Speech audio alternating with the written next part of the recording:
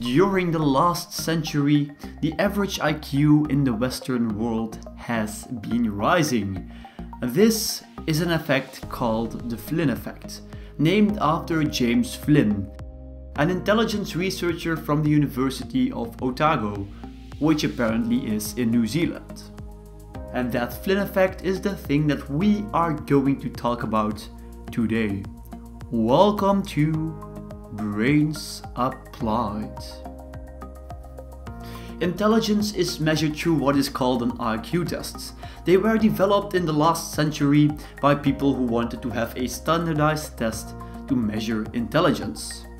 People such as the US military, the statistician Francis Galton, or the French psychologist Alfred Binet. Not to be mistaken with bidet, which is a French way of cleaning your ass with water. But the abbreviation IQ comes from the German psychologist William Stern, who first came up with the term Intelligenzquotient. As multiple persons and organizations were working on their own IQ tests, there is a variety of different IQ tests.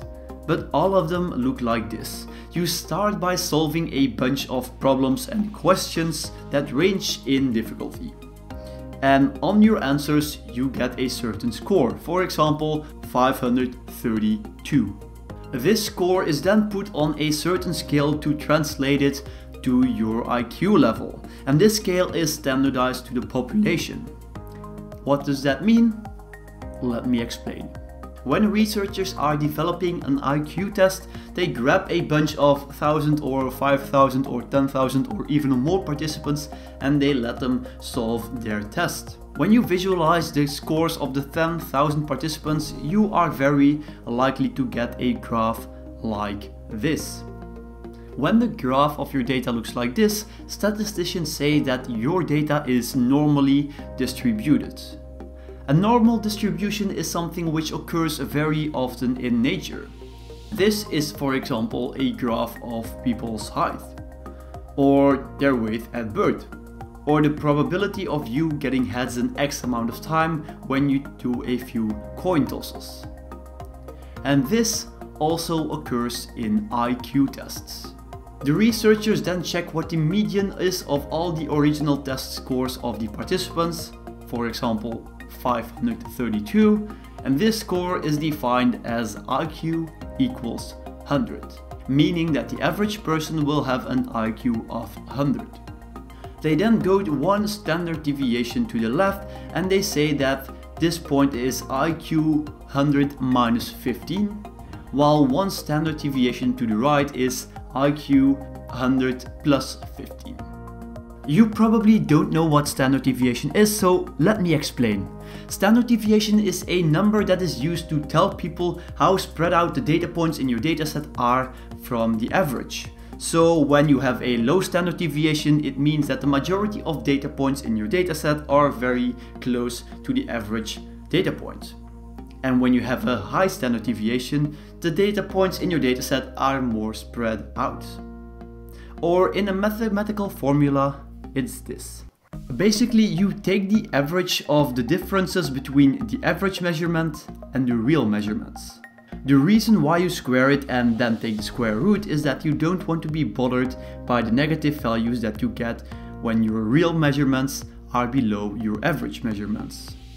And that is why IQ 85 and 115 are so important.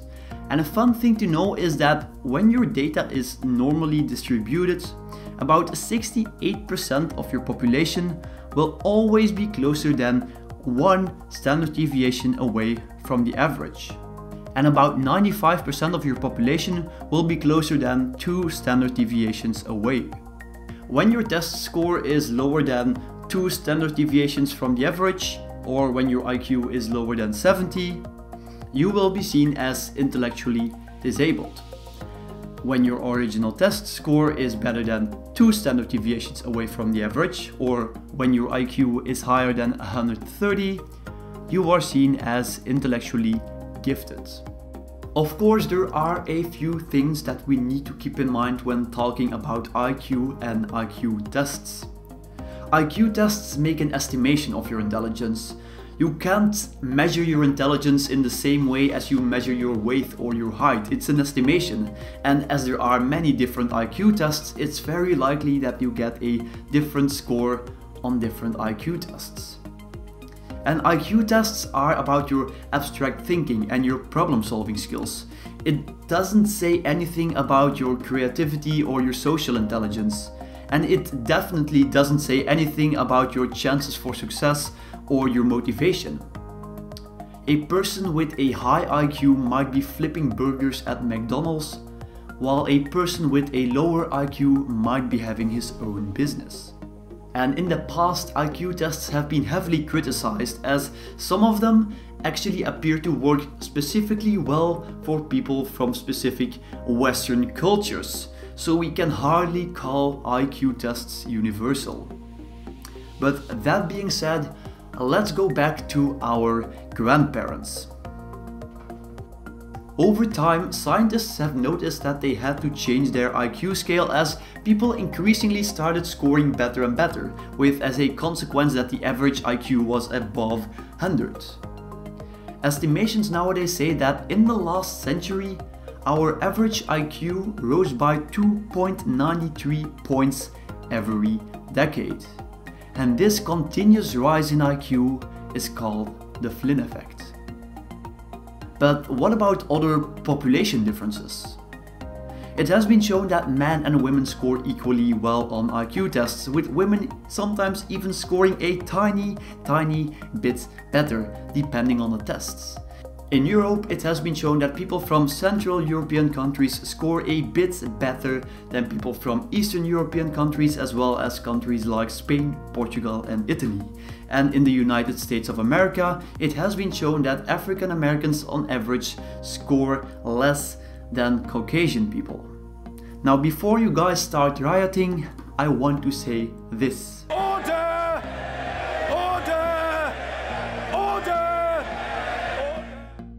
James Flynn, the man himself, has stated that he does not believe that intelligence is racially defined. In his book, he even points out that not so long ago, some American psychologists believed that Irish immigrants were genetically inferior because they scored less good on IQ tests. And if you look at the typical, stereotypical Irish person, I can imagine that you think that something's wrong. However, as soon as the Irish immigrants started investing in proper education, they closed the IQ gap. And in the same way, African Americans and Eastern Europeans are now closing their IQ gap. So the question remains, what causes the Flynn effect? The first thing is obviously education. Over the past century, our education system has become better, and an increasing amount of people had access to better and more education. And it has been shown that people who attend school score way better on IQ tests than people who don't go to school. When you don't go to school, your IQ level also seems to drop. In the 1960s, some counties in Virginia closed their public schools to make sure that black and white children wouldn't get mixed after segregation was ended. As private schools were only for the rich white kids, African American children had no formal education. And it was measured that during this period of time, they lost about 6 IQ points per year. Along with education, the second factor is how stimulating your environment is. Over the last century, our environment has become much more complex. We went from always living in the same town and working on the field and maybe reading a book, to traveling the world, having access to enormous amounts of data, and for many people also having jobs that are more cognitively demanding. And this complex environment has stimulated our brain and improved it. The third probable factor is nutrition. During the past century, people have gotten access to more and better food, and this has allowed us to become taller with bigger heads and bigger brains. And of course, being taller and having a bigger head and bigger brains doesn't say everything, as many people from East Asia are smaller, yet more intelligent. but it has been shown that nutrition deficiencies can affect the development of our brain. And some studies even claim that this is one of the best explanations for the Flynn effect. The last probable explanation is infectious diseases. As our GDP and literacy and welfare rose during the last century, healthcare became better and infectious diseases became less prevalent. Infectious diseases are diseases like measles or chickenpox. They are caused by organisms such as bacteria and viruses. And they are thought to be one of the factors that limit our development. One study stated, from an energetic standpoint, a developing human will have difficulty building a brain and fighting off infectious diseases at the same time, as both are very metabolically costly tasks. And studies have supported this hypothesis and shown that in areas where a lot of people suffer from infectious diseases, people tend to have lower IQs and lower cognitive abilities. The Flynn effect isn't all fun and games. At the end of the 20th century, the rise in IQ has stagnated, and in some Western countries, the average IQ has even lowered over the past 2 decades. And this is a fairly recent finding, so there is very little research about it, but explanations range from pollution to immigration to computers. And that, my friends, is all I wanted to tell you today. I hope you liked this video. If you did, press the like button. And of course, if you don't want your IQ to decrease, press the subscribe button and the notification bell so you receive a free notification and free intelligence points next time when I upload a new video. And I will see you guys later.